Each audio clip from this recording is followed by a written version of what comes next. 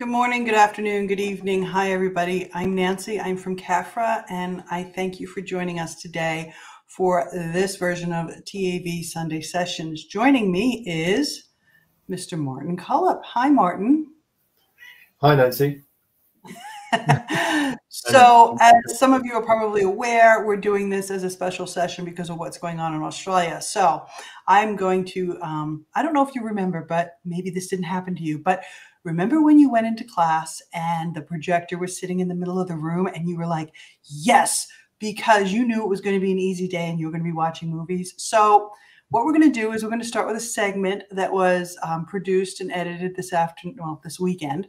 And you can see just like a brief overview of what we're going to be talking about. So without any further ado, and hopefully I don't screw this up, we're going to try to do this. So let's see.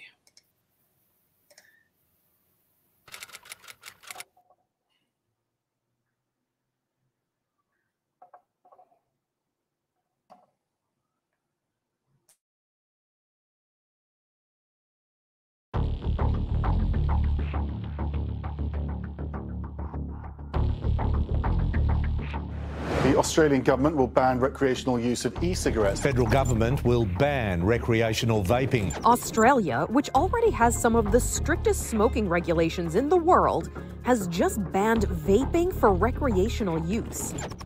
It's utter devastation. The Australian vape industry and the vape community as such received a nuclear bomb today.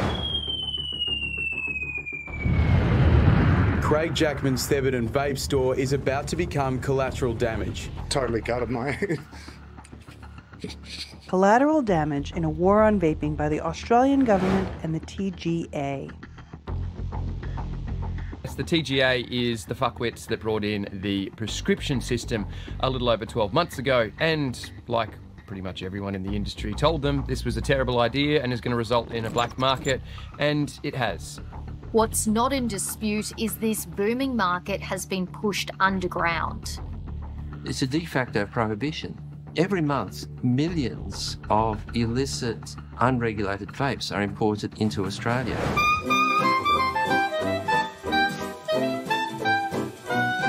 The Australian government seems to believe that history never repeats. The prohibition of alcohol a century ago was a failure. Prohibition fueled a massive black market with soaring crime rates, gang violence intensifying, and yet alcohol was still widely available. Cheap disposable vapes are pouring in from factories in China, sold here by local dealers to convenience stores and tobacconists as part of the illicit trade. You've got disposables that have exploded over the last 12 months in Australia, being sold by fucking Uber drivers and corner stores and not vape companies at all. They're being sold on the black market by fucking just people.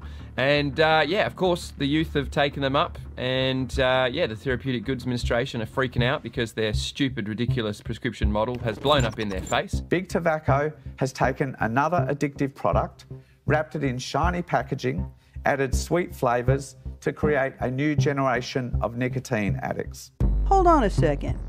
Current legal vapor products available in Australia are not big tobacco products.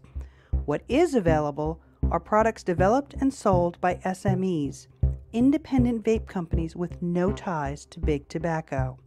People like to go on about the problems vaping faces as attributed to big tobacco. It's not. Big pharmaceutical is behind all of this. And if you follow the money, it's fucking pretty obvious what's going on here. Big tobacco's in the thick of it. The tobacco industry lobbies, and they lobby hard. You have to be willing to stare them down.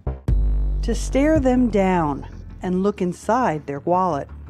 Whilst accusing the independent vapor industry and harm reduction advocates of being paid by big tobacco. Meanwhile, both major parties have been accepting political donations from big tobacco for years. How are you comfortable then with accepting donations from big tobacco, because the National Party does? They do. And so you said your father's experience You talked about people going into hospital sadly, with these illnesses. Cigarette smoking it's a legal entity in Australia, and we won't even start where Labor's accepting their donations. But you can say no to donations, because we are talking to you about people getting addicted to nicotine.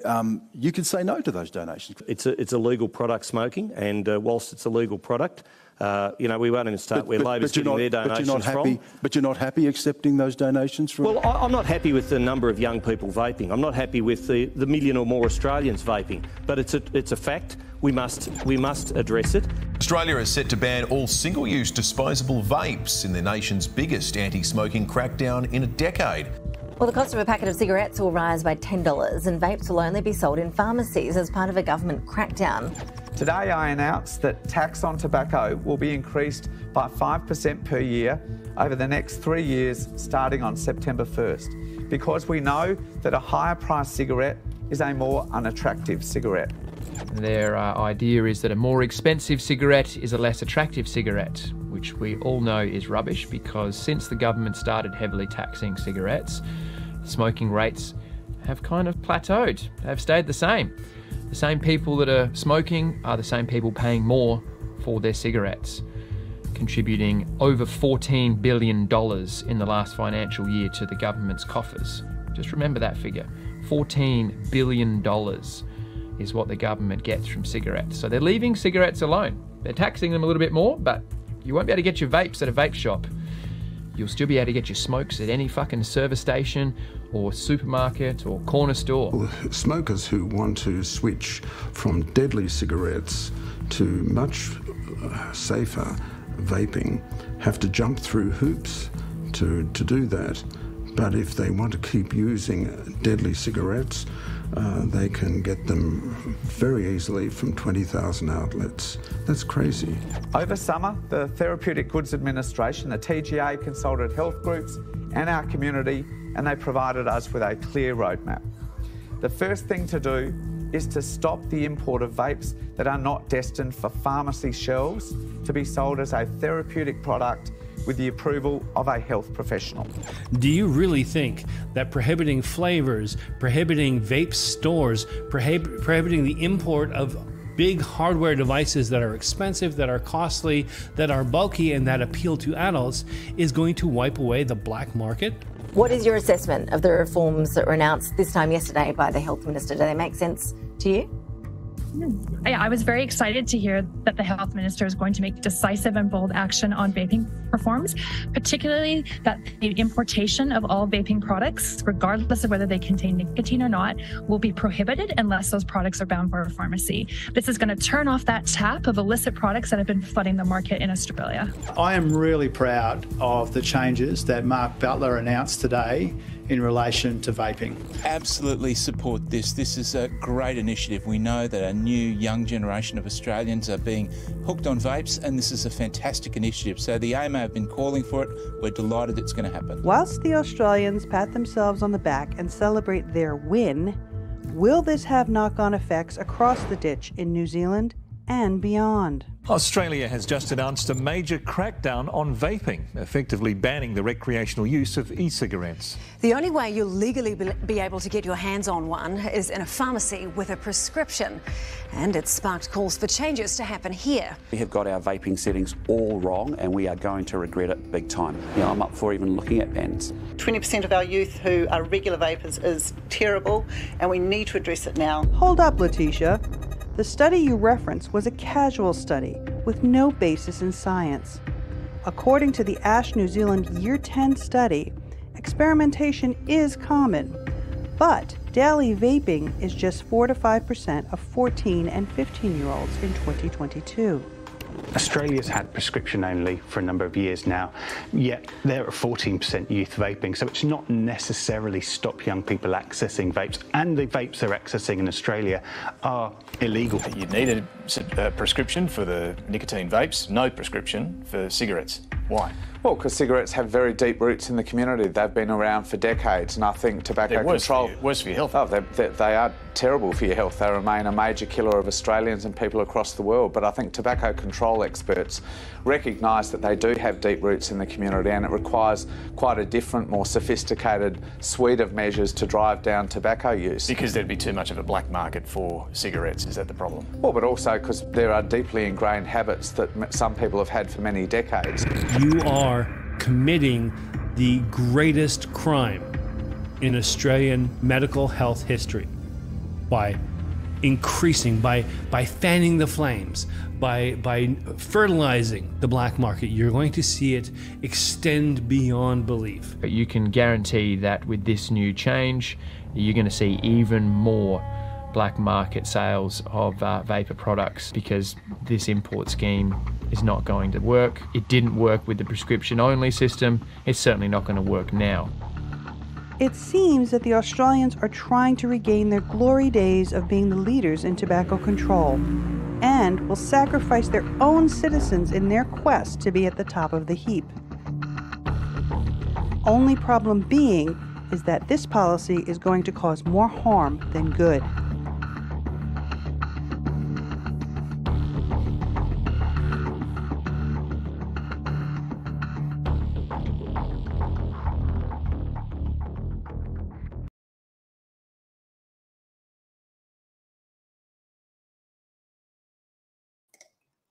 Hi, Martin. Where do we start? You're muted. There we go. I was too. I love Butler's calling the plan sophisticated.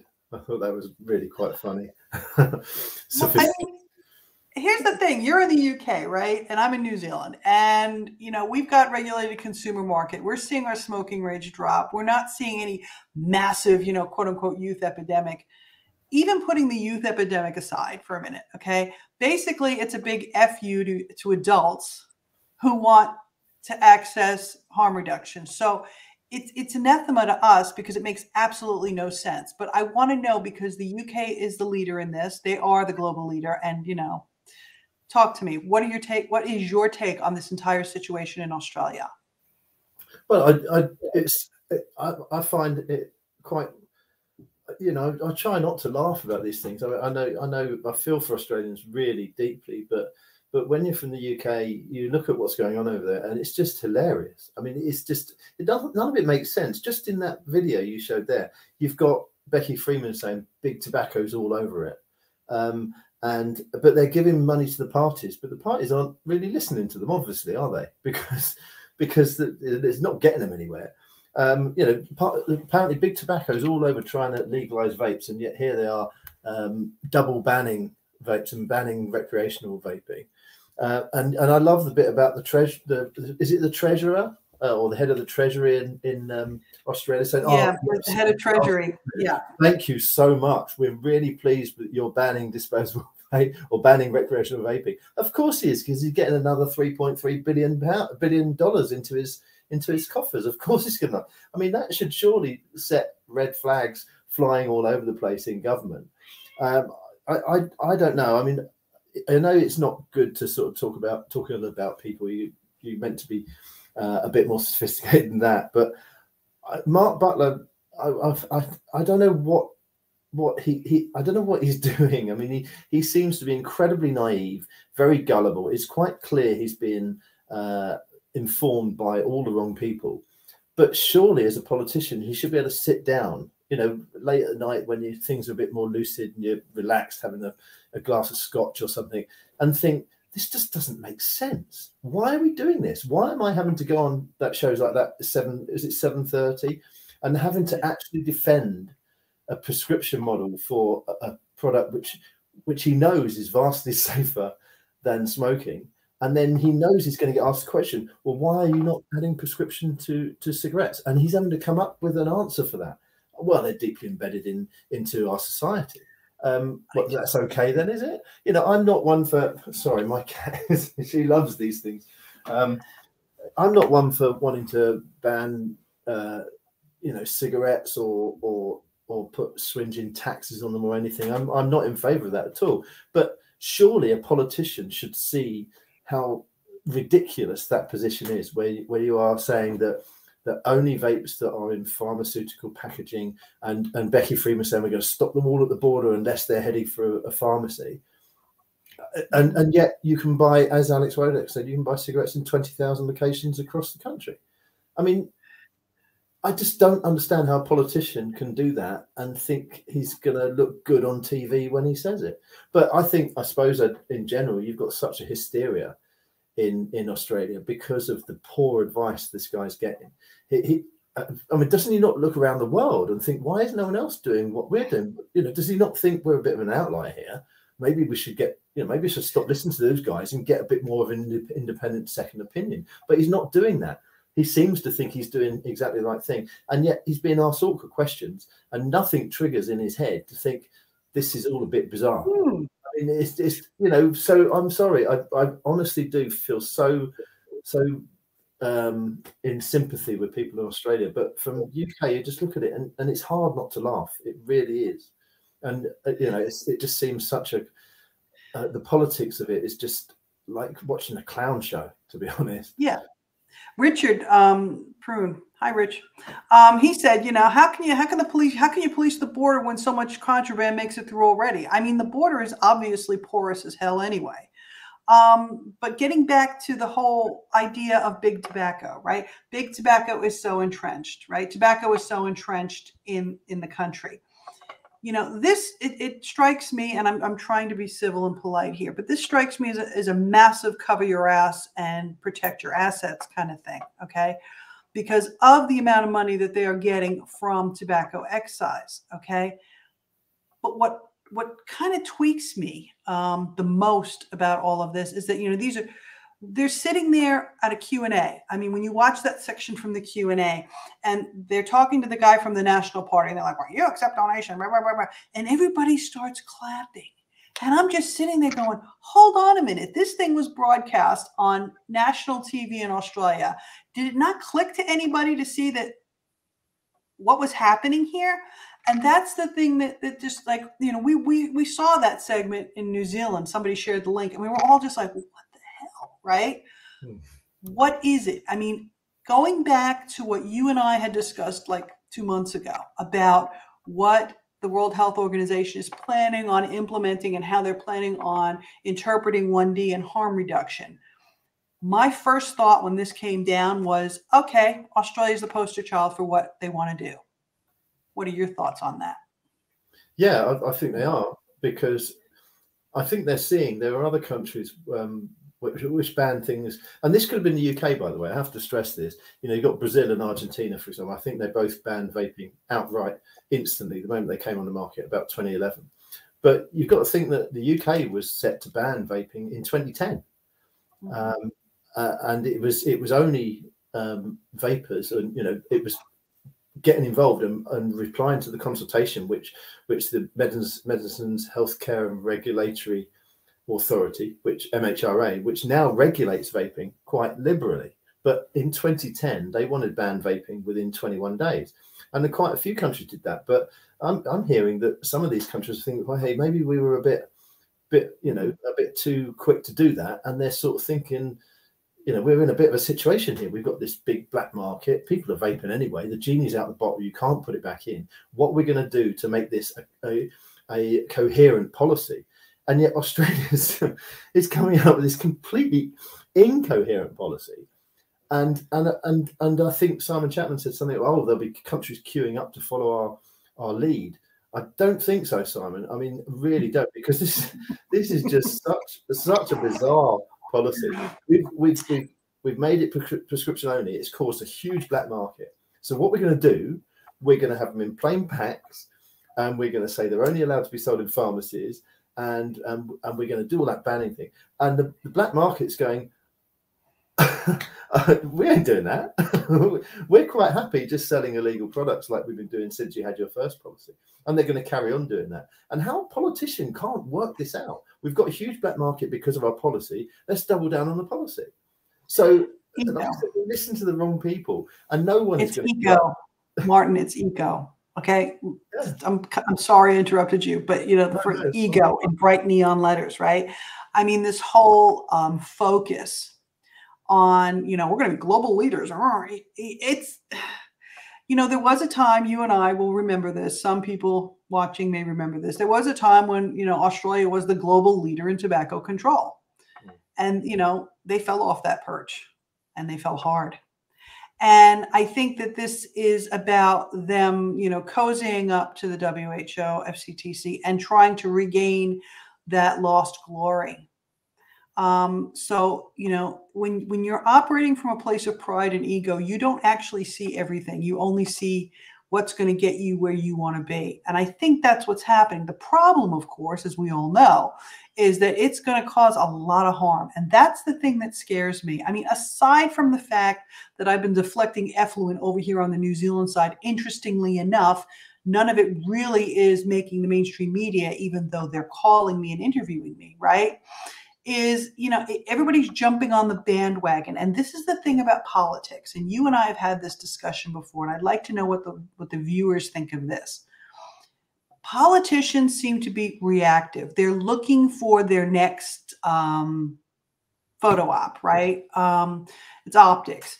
And it's really no different than the media as well, because, it used to be back in the day, in the previous millennium when Martin and I were actually in primary school, that, your broadcasters and your news people would tell you the information so that you could form your own opinion. And now we've gotten to the point where they'll tell you what they want you to know, and they'll tell it to you in such a way that they get clicks. So it all becomes a popularity contest, and somewhere along the way, truth is just gone flying out the window. And I'm not sure how we can correct that. I mean, the only thing I can think of is we need to speak up. And I mean, not just, blathering on Twitter. Okay. I mean, people really need to get out there. They need to send letters, actual letters. They need to send emails. They need to go visit an MP's or congressman's, office, okay? Because one of the things that's lacking in all of this is the human factor. Now, Martin, I know you have ideas on that, so please share.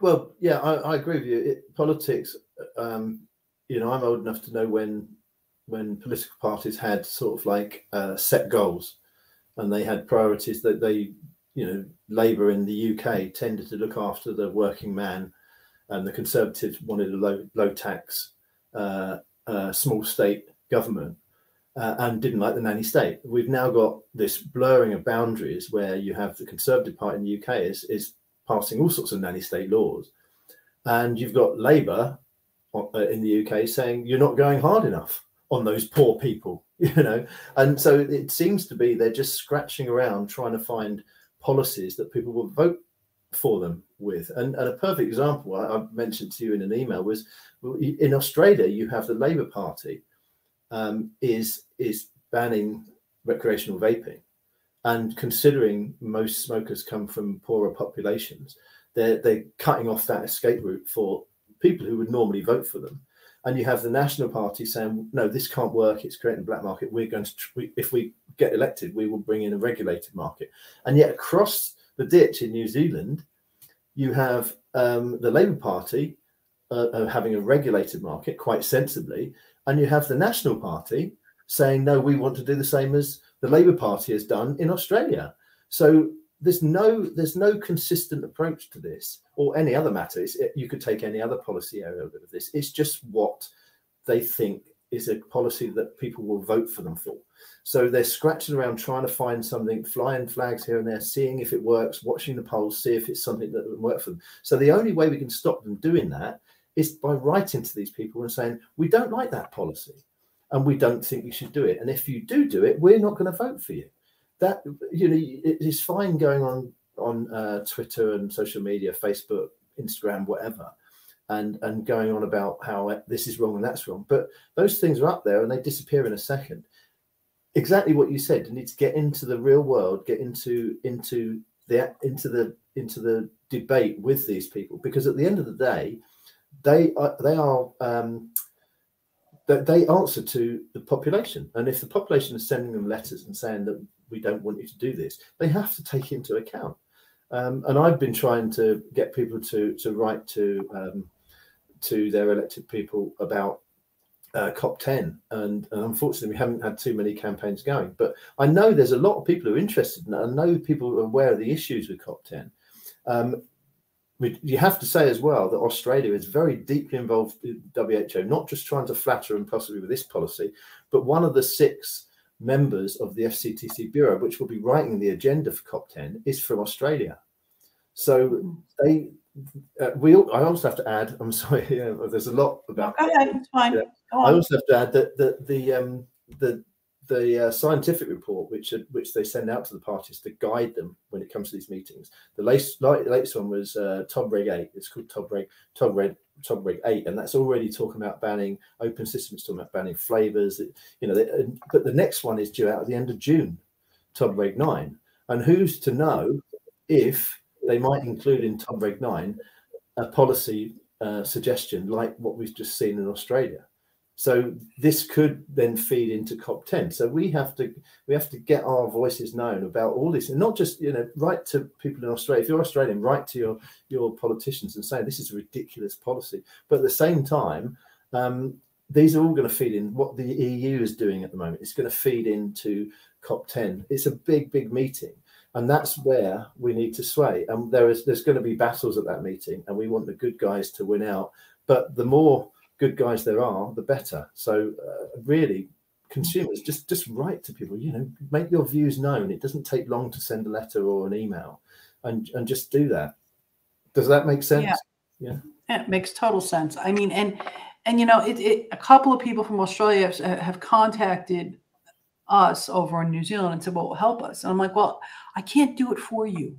See, that's the thing. None of us, we're all here willing to help you and to support you in whatever you're doing, but it has to come from Australia. It has to be initiated and led by Australian vapors, because they're not going to listen to anything that anybody outside of the country. I mean, God, they're barely listening to you guys, right?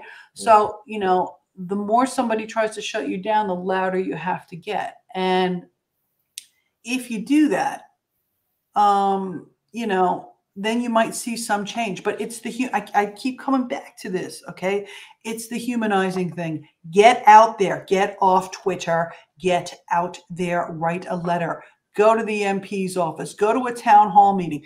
If they're, having some kind of meeting about something else, that it's health related, get out there, okay? I mean, yeah, it requires effort and it requires initiative, and some people don't have the means, and I get that. You can still write a letter. But, we have to move this whole thing off of, online and bring it back to a human thing. And that's for me, that's a very big point of this. I may be wrong. I don't know. What do you think, Martin? Yeah, it is true. I always talk about an MP. He was only briefly an MP, but he was elected as an independent in the UK in the London Borough, a guy called George Galloway. He was a quite colourful character. Some people might have heard of him. But he once said that if he had 5 letters on one subject in a week, they would hold a meeting about it, because it was something that obviously people felt strongly about, and they would multiply they think, well, 5 people have actually written about this.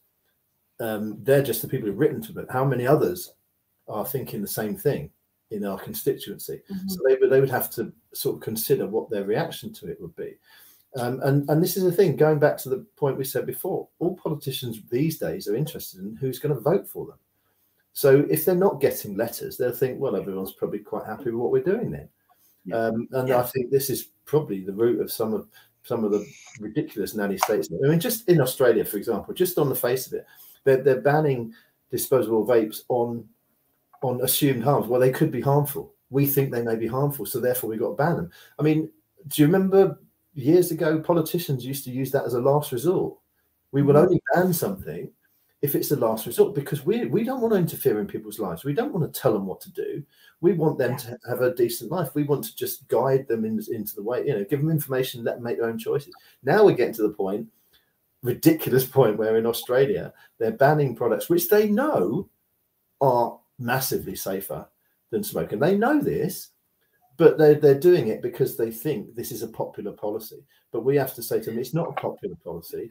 you know, there's been a mass hysteria, and there's lots of people screaming about youth vaping and everything, which, as Clive Bates said recently in a thing with Brent Stafford, well, if you take all the things that youth could be at threat with, it's a very minor concern. But in Australia, it's been ramped up into this massive, horrible threat, and that's the reason these politicians are doing it, because they think it's popular and they'll get votes from it. So we have to get out there and say it's not the right thing, and make yourself, like you said, you know, present yourself to these people. You're not just a statistic. You're not just a number on a page. You're not just a thing to be manipulated by government policy. You're actually a human being who it will be affected by this. I mean, that video you showed, the poor guy with the vape shop who was almost in tears, that should trigger something in a politician.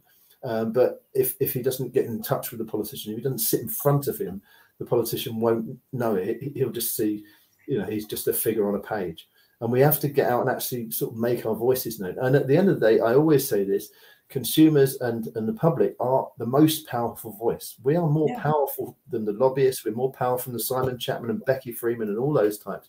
We have more power, in our opinions, than they've got, because they can't ignore voters.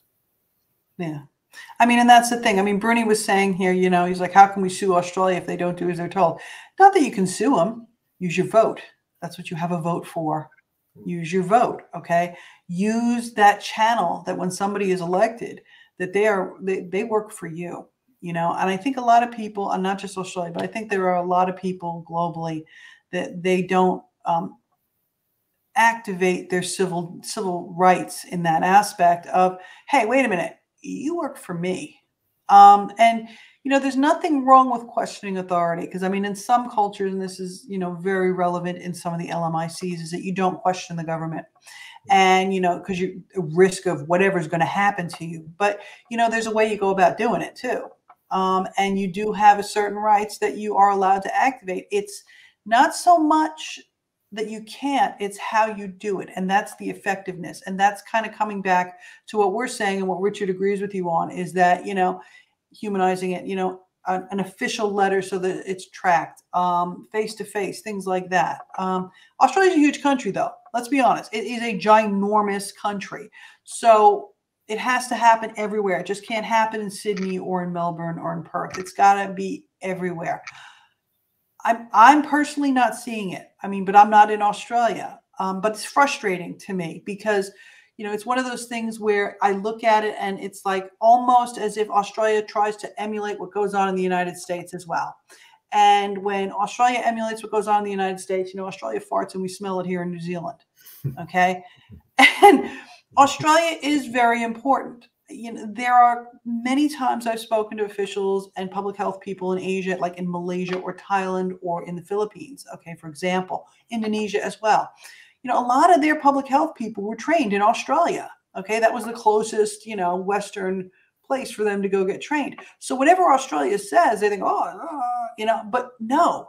And what we're finding is that the advocates that are in those countries where their public health people were trained in Australia, they're getting out there and they're engaging with them and they're giving them the information that they're not getting from FCTC. They're giving them the stories and the testimonials.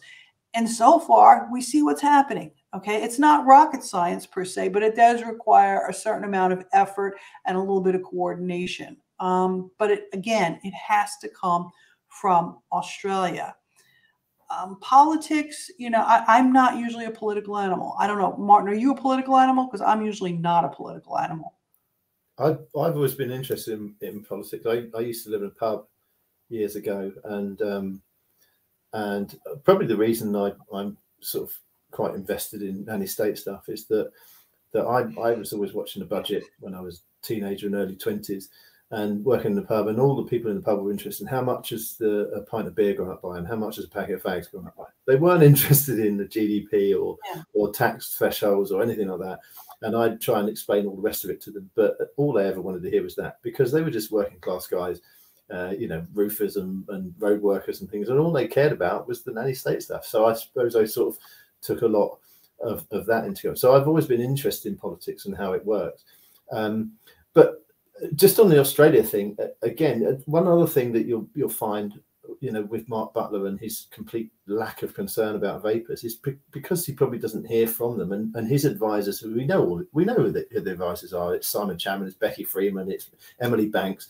These are the people who are advising him. They're just saying, this from when you see things on Twitter from these people. They just talk about how all vapors, that they're all from front groups. They're just paid by. That's what they're whispering in Mark Butler's ear. Oh, don't listen to all those vapors. They're all being paid by big tobacco. They're just parroting big tobacco's lies. So it's only if they receive a letter from these vapors. If they receive letters from them with their story and say, I'm this person. I'm a shop worker. I whatever you do, and I smoked for 25 years, and now I quit and I use like raspberry lemon or something.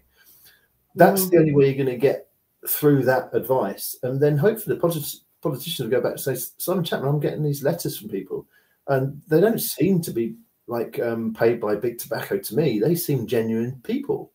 That's the way you get the human element in. Exactly what you said, Nancy. Yeah. I mean, but the other. Go ahead. Carry on. No, I was just saying that's exactly what you do, and the database. I think you set up that database, didn't you? All the stories.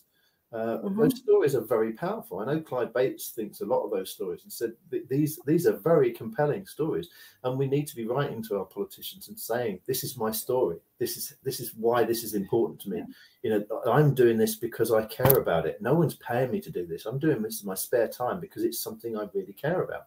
And then when he does get that bad advice, he's then got some questions to fire back at people like Simon Chapman, saying, hold on. What you're telling me isn't what I'm experiencing with the letters that we're getting. And that's the thing. We have to instill that seed of truth or doubt, depending on which way you look at it, into these people's minds. Because, Brian King said something a couple months ago, which just like totally twisted my knickers, right? He was like, oh, all these advocates, they're drop kicks sitting in their mother's basement, right? Now, here's the thing. And I posted this on Twitter too, and a couple people laughed. I'm like, the last time I was in my mother's basement was Christmas 1994. My son karate kicked the cranberry sauce across the Irish linen tablecloth, and guess who was downstairs in the basement trying to get the stain out? Right? That was the last time I was in my mother's basement. But the point of this is that for them to say something like that is very telling, because that means they see us as a lower form to them. They have absolutely no conception of the fact that a lot of us, okay, there are doctors, there's lawyers, there's businessmen, there's entrepreneurs, okay, yes, and housewives, which is just as equal, and a blue collar guy, which is just as equal. The point is, okay, they have this idea, this perception in their head of who we are, and they don't know who we are. And I think that the reason they don't want to know who we are is that will just completely blow that idea right out of their minds. And that's one of the things that we need to do, is we need to make it very clear to them we're not lazy, we're not dumb, and we do care, okay? Because the behavior that's coming from the other side is strange as this may sound, it's predatory. They're taking advantage of the situation. They're taking advantage of people being fried because of COVID. They're taking advantage of the COVID thing and the economic hits that everybody took. Well, what's the easiest way we can make money? Oh, let's do this. Okay. They're not thinking about their constituents, and they're not thinking about public health. They're thinking about dollar signs or pesos or, baht or whatever it is. Okay. They're not thinking about you because you're not in their face. And that is just beyond what their mandate is. Their mandate is they're elected by you to represent you in your interests. And this goes all the way up to the United Nations. Okay. There's a reason it's there. It's there for you. But if you don't exercise your right to it, then they're going to continue to do these things. I mean, and that's kind of the way I'm looking at it. I'm like, I will yell and scream till I'm blue in the face. I'll do it in a nice way, and I'll be polite, and I won't swear, at least not publicly. But, everybody else needs to do that too. And I understand that some people might not have the confidence or the ability to actually do it face to face, but everybody has the ability to reach out and write a letter. I'm sorry.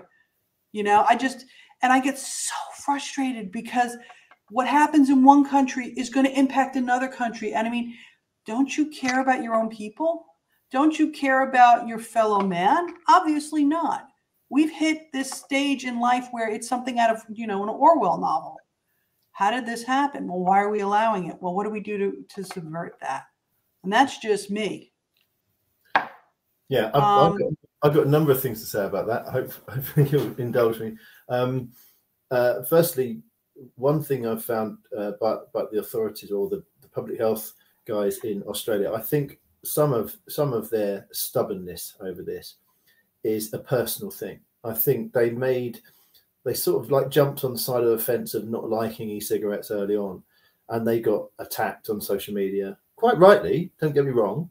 And now I think they're just digging their heels in, and I think it's a personal thing with some of them. They just don't like vapors, and I think part of it is personal. They just want to rub our noses in the dirt, and I think they know. I think they know deep down that they're wrong and they're doing something wrong, but they're not getting any pushback particularly. And the organisations, they can throw things around and say that they're funded by industry or whatever, and maybe they're not getting enough input. Like I said, just bypass them. You don't need to write to them, but write to the politicians. Secondly, you said about the thing that Brian King said.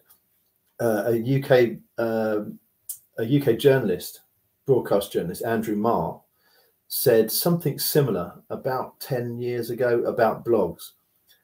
He was basically, because he's a journalist, he was saying, well, we us journalists, we've got standards, we go through qualifications, and we have have a regulator, but all these bloggers, they're just people wearing pajamas and in their mum's bedroom and just having their opinion.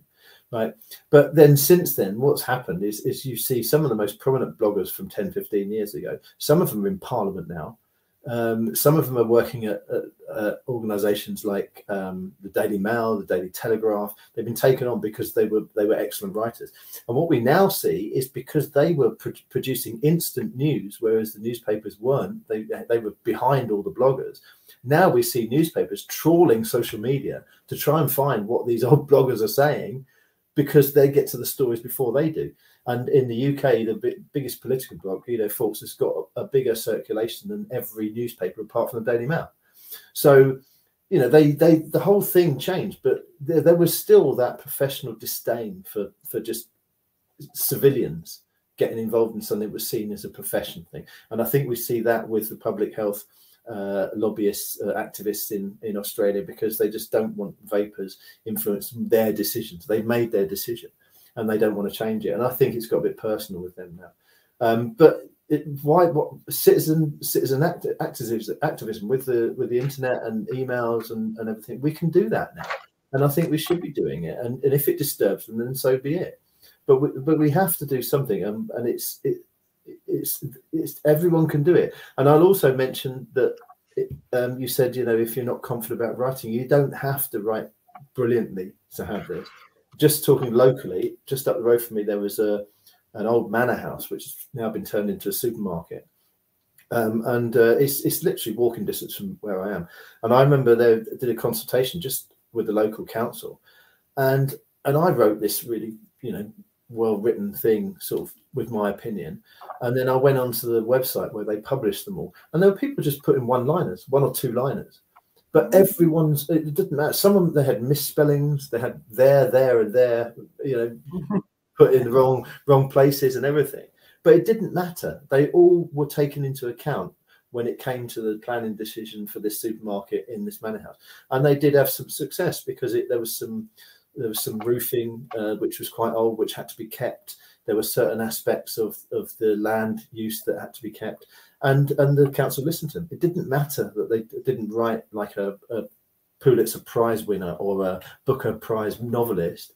You just have to make your view known, and you get your point across in any way you can. So I don't think it has to be well written particularly. You just have to make your voice heard.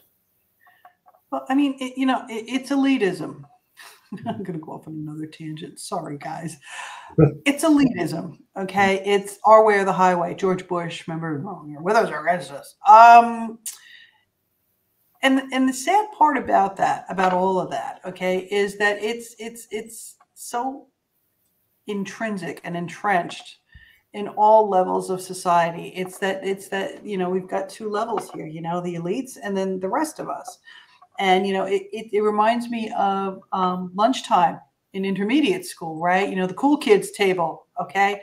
And, you know, how did we get here? Because I remember that, like you were saying, you know, your voice mattered, you know, even if it was just you broken English, let's just say, okay, it mattered, but now it doesn't. Now it's like, now we can ignore them. We're just not going to pay attention to that.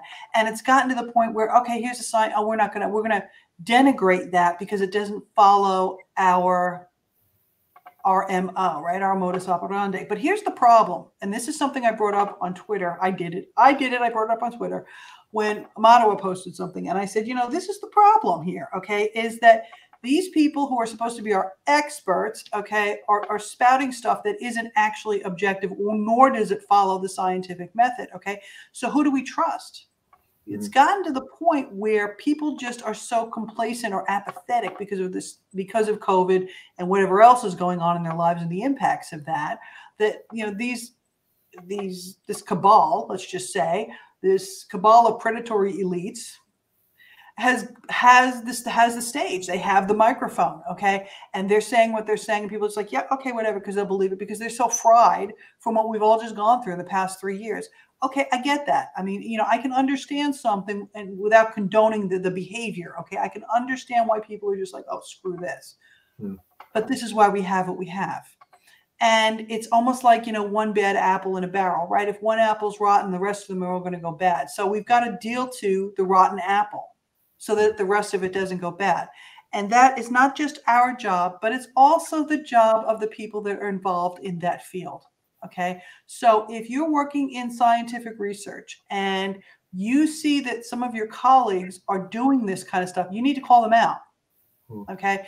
If you are a politician and, you know, Fiona comes to mind. I think of Fiona Patton so much. I wish we could have cloned her and just filled the Australian Parliament with people like Fiona Patton, right? You know, everybody has a responsibility to maintain the integrity of their professional expertise. When did that go out the window? I must have missed that memo somewhere, you know? And then this whole thing with the children, okay? And, you know, we're talking about children. Of course, you're going to talk about kids because kids elicit a visceral, emotive response. I mean, it is like the best PR campaign. Whoever came up with it, you know, brilliant, okay?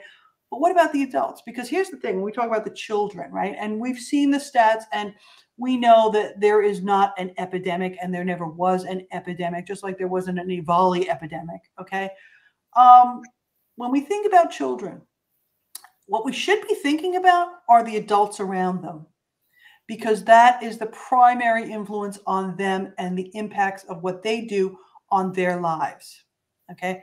I was lucky. I grew up in an extended family. I had my grandparents and my great aunts and uncles, and, you know, nowadays a lot of kids don't have that. And some of it, especially in lower socioeconomic strata people, you know, the people that have no money, a lot of that is because they lose their elders from disease and death, bad habits and bad nutrition, okay? Why aren't you focusing on that? Meanwhile, you leave the thing that will most definitely will kill you with a 50% guaranteed, you know, it's going to kill you. We're going to leave that on the market. And we're not going to worry about the kids that are smoking. We're not even going to trace the kids that are smoking. We're going to worry about this because it's a threat. It's an existential threat to them. It's a threat to their funding. It's a threat to their tax base. It's a threat to their authority. That's what this is about. Okay. And I will bring that up with anybody that, you know, I'll talk to anybody about it, and I'll explain it to them, and I'll do it in a very civilized way and make them, but you got to make it relatable so people can understand what it is that you're saying.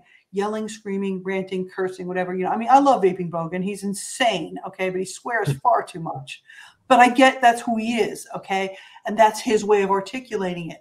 But these are the things that these people need to hear from the average person in their own voice, even if it's broken English, even if it's written in totally screwed up grammatical English or whatever language.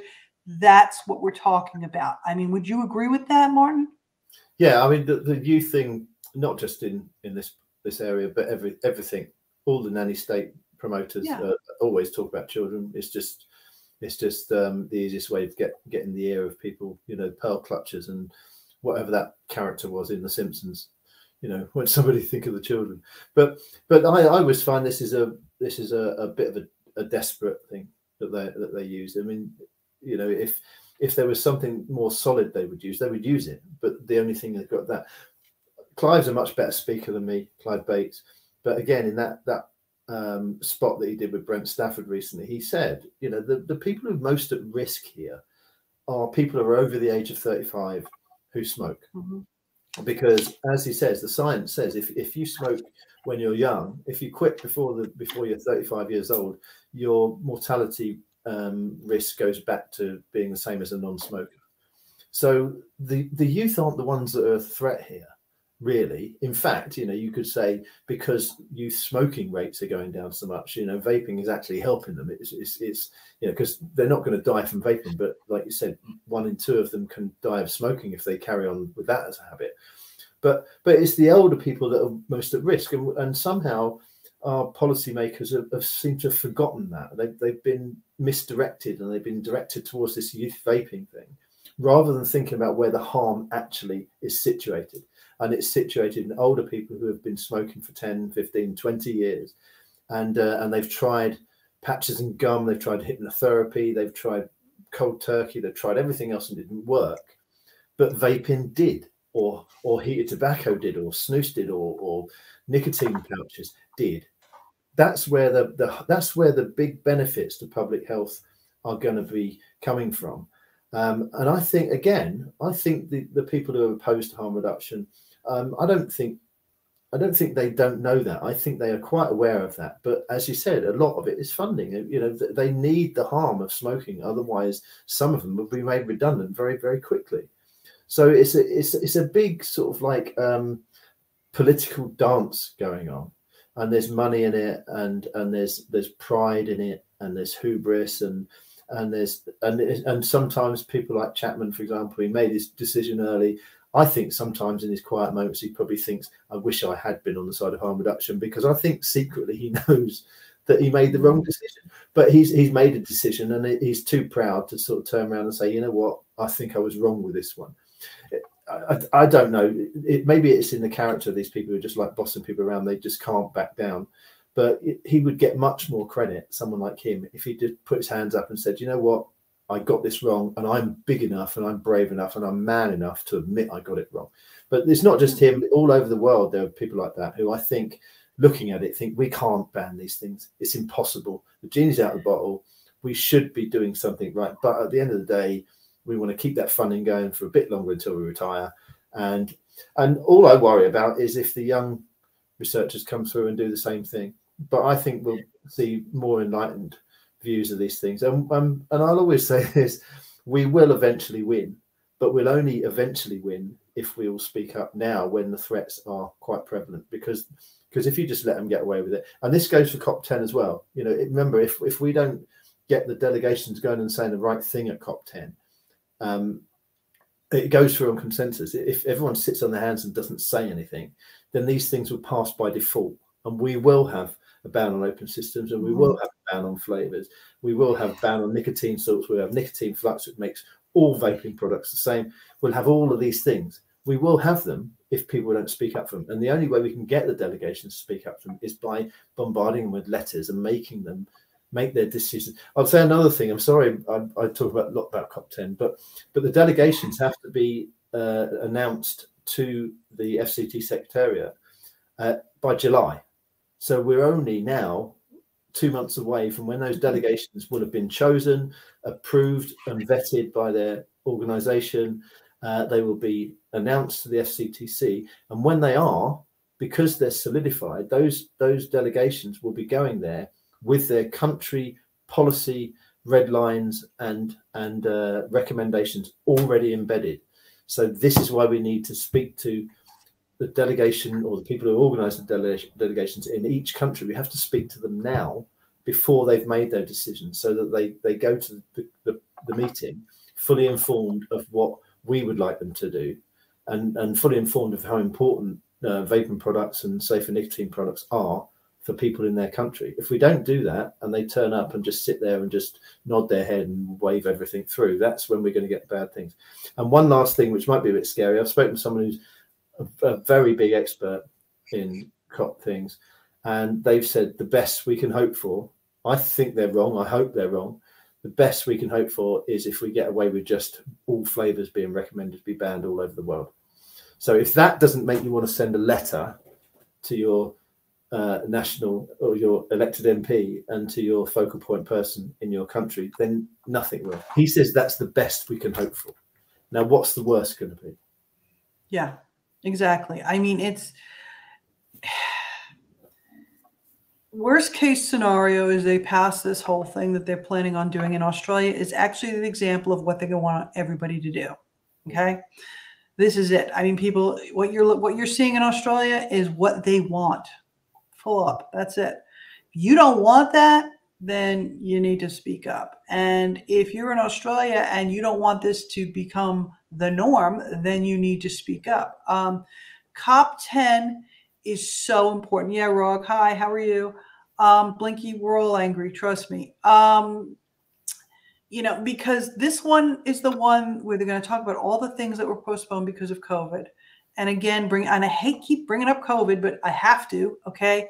A lot of these people are operating from trying to mitigate and overcome the economic problems from COVID. And they will do whatever they possibly can to do that. And they will look for the easy way. And they see this as the easy way. And that's, as scary as that is, that's what it is. Now, I did ask people for questions. I don't see any there. But yeah, Blinky, you just came in. Basically, we'll watch the replay. But basically what we're asking is that everyone, especially in Australia, okay, you've got to contact your local MP. You've got to have that face-to-face with them, or a letter, an email if you can't get out of the house or you can't write a proper letter. But, you know, it needs to be humanized. It needs to be personal. The more people do that, the more it lays the question in the head of these MPs when they're presented with these things, okay? I know that Australia is difficult because it's a federal system, so you've got the local and the federal, but both. You need to get a hold of both, just like they do in the United States. It's not going to be easy. Nobody said it was going to be easy, but then again, anything that's worthwhile never is easy, okay? The problem with... in summary, the problem with the Australia policy is that they're doubling down on a bad policy. They tried to ban, they tried to medicalize and created a black market. This will only pretty much explode the black market. They cannot control that border. They think they can, but I think, you know, maybe that's not the ultimate goal. I think this is about optics. I think this is about blowing their own horn. I think this is about ego. And look at us, look what we're doing. Okay, they want to be the global leader again. And I think it's something my mother used to say to me, you know, pride goeth before a fall, or hoist by your own petard, right? This could blow up in their faces. And the saddest part of this is that the people who are going to pay the price for it are going to be the consumers in Australia and the people who smoke in Australia. And that's a fail. That's a massive fail. But they're not going to want to see that. And the decent vape businesses as well, who basically be closed down. Yeah, I mean, black market won't care. Black market will say, this is great. This is great for us. Because yeah, but here's the if all the legal market will be, as Becky Freeman said, anything that's coming in this country has to go to a pharmacy. It's got to be in plain packaging and everything else. Black market's going to be saying that's fantastic because we're going to be the only ones providing things that people want to buy. Thanks to the government. Thank you very much. Jeff, thank you. Perfect. Everybody read that. Here's the thing with the media. I'm just going to say it, okay, is contact them. If you've got a broadcasting standards authority in your country, they broadcast something that is an outright lie, complain. Okay, this is something that you have to, I mean, we do it all the time. The thing in New Zealand, though, of course, is they're cheeky and they rebroadcast something from overseas, like from Australia. And because they didn't create the content, they can get away with it. Just keep that in mind. But yes, contact your Australian media outlets. Even if it's a local paper, okay, even if it's a local rag, go in there and say, hey, can we talk? I want to talk to you about something, okay? It's getting it out of the echo chamber. It's getting it away. It's getting it out beyond us, because we know what we know. But they're trying to prevent us from being able to get that out because they want to control the narrative. That's what this is, okay? Hold on a second. Martin, there's a question for you. Uh-oh. Can you explain to Janine about layman terms what COP10 is? Oh, crikey. Great. Well, COP10 is Conference of the Parties, is what COP stands for, and the parties are national governments.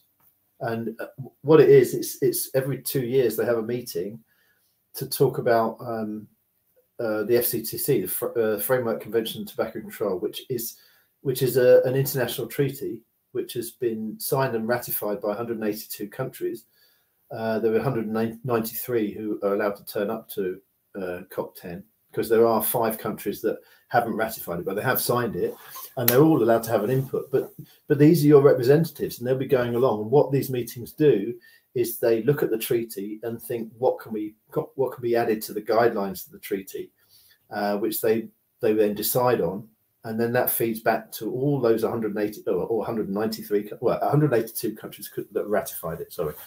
And if, for example, they were to decide in November that they would like to recommend that all of those 182 countries ban open systems, which is one of the things they want to do, then all those 182 countries are obliged, because this treaty is legally binding on them, to ban open systems. If the COP10 meeting decides that they want to ban all flavors, all flavors except tobacco and menthol, even all flavors except tobacco, then all of those 182 countries that turned up, who have signed and ratified the treaty, are obliged to put that into national laws. So, it's very, very important. And all the other threats they've got, the nicotine flux, I think, is the most damaging one, because it basically say that the only legal products would be ones that emit a maximum amount of nicotine. So this is why they don't like open systems, because you can change the wattage and you can put different strength liquids in. They don't want to regulate on that basis. They want to regulate. You can have as strong a nicotine as you like, and you can have whatever device you like, but at the end of the day, it's only allowed to emit this much nicotine. And that nicotine flux, which they call it, is the measure of nicotine emissions over time. So it could say you can only be allowed, say, 4 milligrams in an hour or something. So imagine you've got a vape system which you can buy, where you've puffed on it 3 times and you're really enjoying it, and then it switches off for 20 minutes and you're not allowed to use it again until that nicotine flux level has got back to normal. That's the kind of thing that they're looking at, and this is all documented in the COP reports that the FCT Secretariat and the TOBREG Scientific Evaluation Committee, which is all very, very, they use very cherry-picked evidence for this. These are the things they'll be talking about, and they've had 5 years since the last meeting in person in 2018 in Geneva to get all of this evidence together that they've got so far. That's all we've seen so far. We haven't seen the agenda yet. That won't be coming out until September. We don't know what's going to be on the agenda, because the last 2 FCTC Bureau meetings haven't released the minutes, haven't published minutes, so we don't know what they're talking about. But they will be talking about what's on the agenda, and they've got another scientific evaluation report coming out at the end of June, which could be even worse than what we've already seen. And it could include, like we were saying, what Australia has been doing, because Australia is one of the 6 representatives on the FCTC Bureau which writes the agenda. So this is a really, really big deal, and we need to be getting involved in it. The only way you can get involved in it, you can't write to the WHO, you can't write to the FCT Secretariat, you can't write to the Bureau. You can write to your elected MP or your representative in your own country and say, we want you to go to this meeting and stand up for my interests. And you can write to what's called the focal point in each country, which is the link between the FCTC Bureau, which writes the agenda, and the individual country, because the Bureau talks to regional, it's complicated, talks to regional coordinators, who then feed the information back down to the focal point, and each country's got a focal point. So that's who you should be writing to, the focal point. You can find them I think, Nancy, you've done a file of all the focal points in all the countries, haven't you? An Excel file. Yeah. Yeah. Where the hell is that? All right. Janine is asking you another question. I'm going to see if I can find that without actually losing this entire live stream. So while you do that, you look for that. I just want to give a shout out for Mark Seidler's comment, because it made me smile. Too many things in Australia want to kill you: bugs, spiders, snakes, and now the government. I thought that was absolutely inspired. What about Janine's question? I communicate with the Federal Director of Tobacco and Vaping. Yes, absolutely. Yeah, definitely. I mean, anyone who is in the government. I mean, in the UK, I wrote to my MP, who then wrote to Department of Health. And okay, we've got a good country over here, but they came back and they said, as a world leader in tobacco control, the UK delegation to the 10th Conference of Parties will clearly set out the government's approach to reducing smoking, including the contribution of e-cigarettes and other safer nicotine alternatives, to support the government's ambition for England to be smoke-free by 2030. We will share the UK's experience and the lessons learned in our approach to vaping. So they've said that they're going to go to the conference and they're going to stand up for the UK's policies, but they're not going to go and save the world. They're going to go and say, look, this is what we do. They're not going to go and call out all the BS that's coming out from the FCTC secretariat or anything else. They're not going to rubbish the Todd Reg report, but they're going to act in the UK's interest. But we need more countries. I'm sure if there are other countries go there with the same intention, they'll sort of get together, because they do tend to, when they get to these meetings, they form into groups. So you'll have, I went to one in India in 2016, and I was hearing what was going on inside, and you had groups with like Thailand and Brazil and Argentina and all these horrible, Mexico, all saying we want this proposal, and then you had other groups who were sort of fighting against them, and these were all having meetings, and they were sort of battling it out between themselves. If the UK just turn up to COP10 and say no, we don't agree with any of that, they can say no, but it's only going to go so far, because they work on consensus. They're not on votes. And if the UK is the only voice and there's 181 other countries saying no, get lost, they'll probably back down. I mean, that's just the way it works. You need a coalition, and you need a number of countries to talk to each other, to be, and hopefully powerful countries with a few other ones coming on behind. The UK, fortunately, has got the Commonwealth, so it'd be nice if we drag some of those countries along with us. Canada's in the Commonwealth. It would be nice if Canada joined in with us. That's quite an important country, I think. And I think Health Canada's talking some good talk at the moment, Janine. So if you've got some contacts in there, you could sort of try and speak to them and say, what are you going to do for COP10? Are you going to make some good messages, go along with the UK? Maybe New Zealand will be a country who might go along to COP10 with some good messages. Philippines. You hear about Thailand and Malaysia are thinking about regulating. I've heard some good reports from a couple of Latin American countries that they're thinking about this as well. It'd be nice if the USA stands up for its own policy, which officially the FDA's policy is that vaping products are far safer than smoking and should be encouraged, even though their regulation is all over the place. The official stance of the US is that vaping products are far less harmful than smoking and can make a difference to public health. So it'd be nice if the US continued to go along there.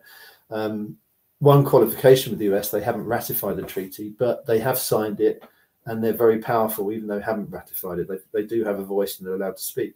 So this is what we need to do, is just get delegations to go along and stand up against all this horrible stuff coming from the WHO. And so that we don't end up with a ban on vaping, open tank systems, and ban on flavors, nicotine flux regulation. And did I mention redefining smoke? No, you didn't. You might want to get into that. Redefining smoke. They want to redefine smoke.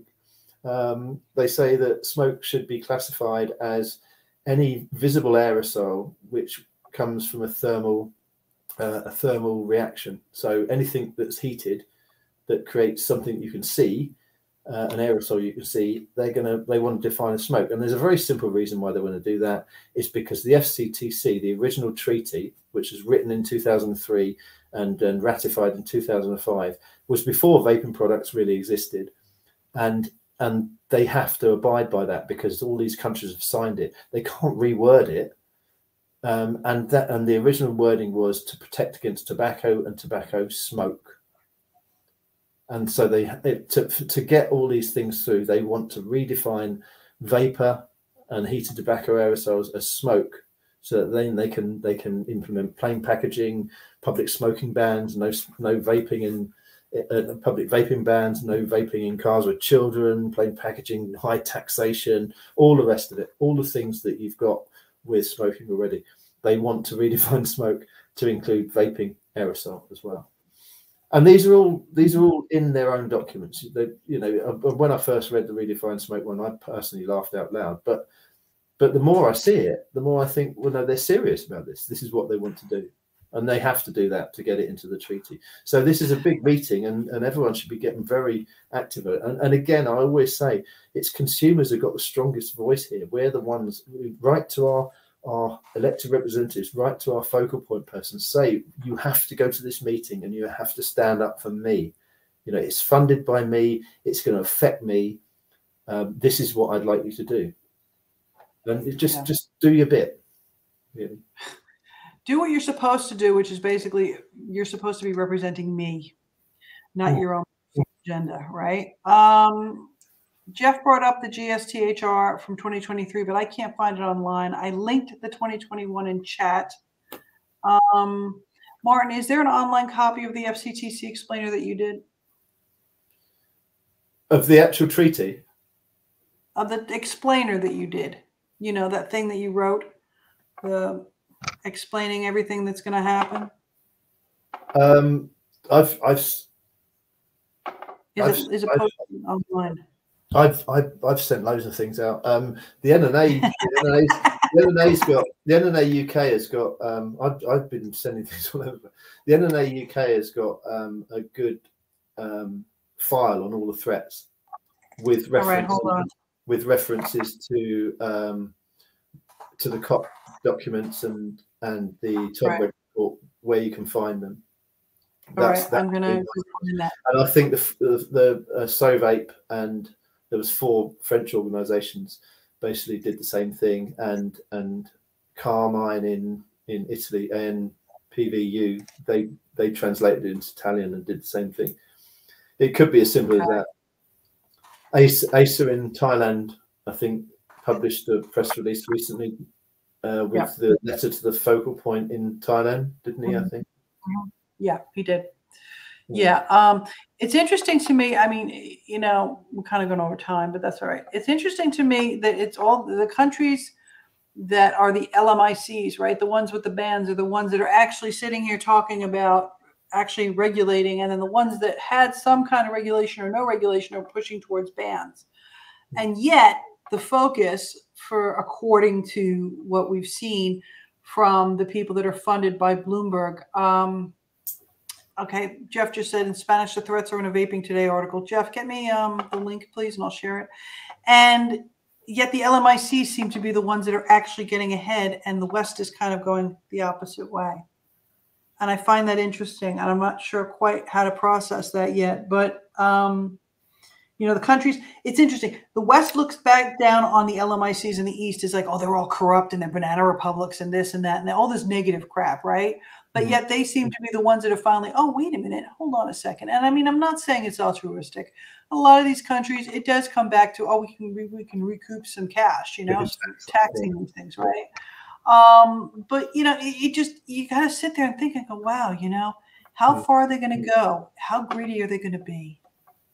And obviously, they're going to take it as far as they possibly can. Yeah, yeah. You know?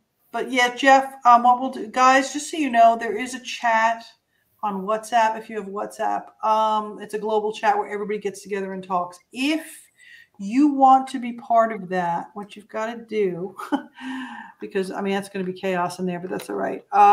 Send me an email. I'm writing it in here, and I need your name and your phone number, including your country code. Then I can add, then I'll add you. I'm typing, I'm saying what I'm typing because, you know, it's early in the morning.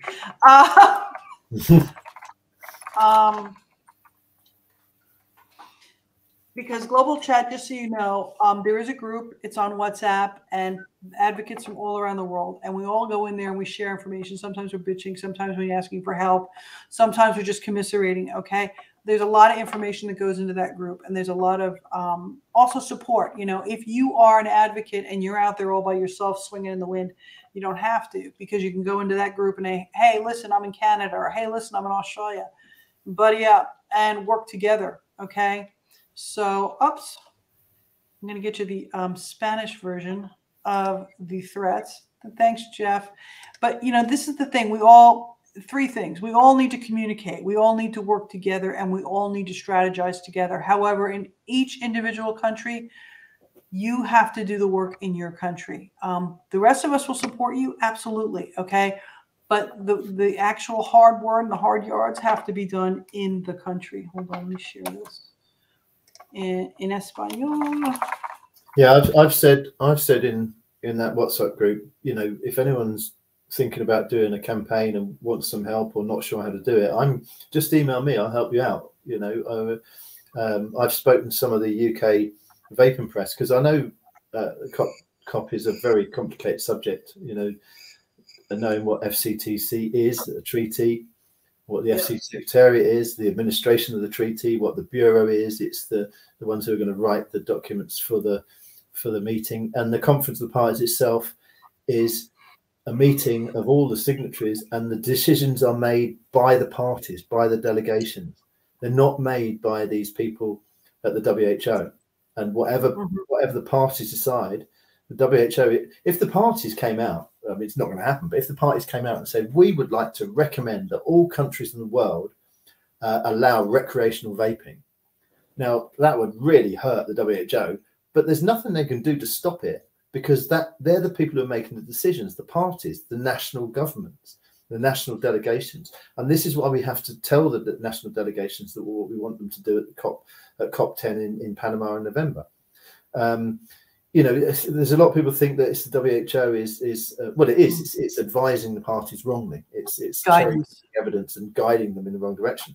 But at the end of the day, the parties are from the national countries, and they have to go and do what they're told to do by their government. And if the government is getting lots of letters from people saying we want you to do this, then it helps to form what they're going to say when they get to that meeting. You know, I'd even say, even if you're in a country like Australia or Mexico or these really daft countries, still write to your representative and say what you want them to do.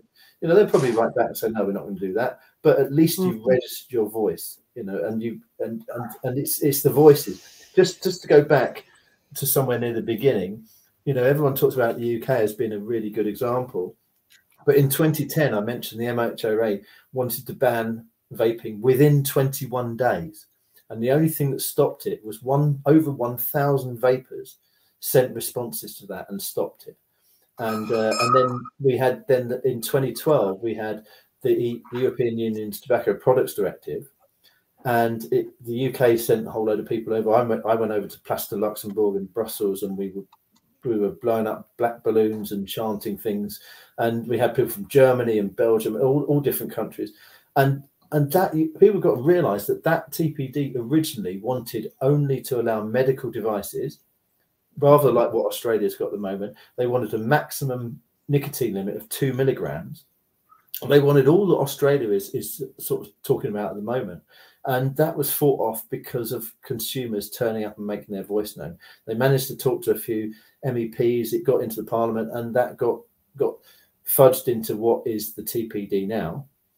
And what is important about that TPD, which they're going to try and challenge, because these prohibitions, they never give up, they never seem to sleep, is that they set a difference between cigarette products and safer nicotine products. So that is enshrined in EU law, and that's why the EU, for example, Netherlands would love to ban vaping products, but they can't. They're doing the next best thing. They're banning all flavors, including tobacco, but they can't ban them because they're still under the TPD. So you know, this is where consumers can get involved. The UK wouldn't be where it is now if it wasn't consumers in 2010 screaming and saying, we don't want you to ban vaping within 21 days. And that made the government think. And then David Cameron, who was the Prime Minister at the time, didn't act on that. He left it up to the European authorities. And then we sort of campaigned against the European authorities and headed that one off. And that's why the UK is where it is. It didn't happen in a vacuum. It didn't happen by people sitting there just putting things on Twitter and sitting on their hands. It happened because they actually did something. And that's how the UK got to where it is now. And now the government is backing vaping. So it shows you what can happen if you put your mind to it and get involved in the process. But if you don't get involved, don't be surprised if it all goes against you. That's what I'd say. You're muted. See, you see, Blinky, I'm right there with you. I'm in Auckland. What you allow continues. Okay. I mean, that's just simple. That's just simply what it is. Martin, thank you for taking this time on your evening to share with us. Everybody out there that's talking, and, you know, like I said, if you want to join that global chat, you know what to do. It's in there. And we'll probably be doing this again, I think. Martin, what do you think? Yeah, I'm always glad to come on and talk with you, Nancy. It's a joy, it really is. And sorry if I ranted. No, it's okay. I thought I was going to rant today, and you're the one who actually ranted. So next one's my rant. Everybody, thank you for joining us. If you have any questions, most of you know how to get a hold of either one of us. Yeah, do it. Ask the questions. But mainly, you know, let's get this done because we don't have much time. We really don't have much time. So once again, Martin, thank you. Everybody, thank you. I am going to let us go. So have a good night, morning, and afternoon, people. Bye, everyone.